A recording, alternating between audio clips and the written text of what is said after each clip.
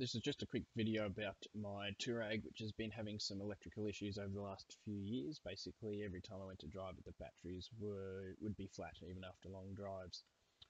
So I had a look at the issue, and around the car, testing front and rear batteries, there was pretty much no current charging the batteries. However, there was decent voltage.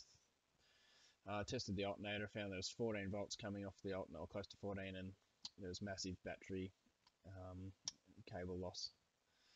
The OBD was also showing 13 volts, which is interesting because the dash was showing 14, so it took a while to figure out where the dash gets its voltage reading from, which is obviously the alternator. It doesn't use the ECU or anything to give it that.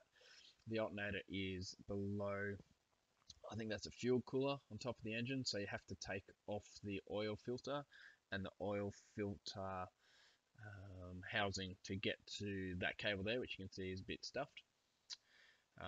So it's pretty easy to get those items out of the way without causing too much of an issue. And then there's the bolt which holds the old cable into the alternator. So you're looking at the back of the alternator down the bottom there. After replacing the cable straight away, you can see good voltage to the battery posts in the engine. The new cable goes over the top of the engine just because it was easier and I didn't have a longer cable in the shed at the time. It's only a $5 cable or something, and you can see now the front battery is getting good charge. The rear battery was also getting good charge, and hopefully all the problems are solved.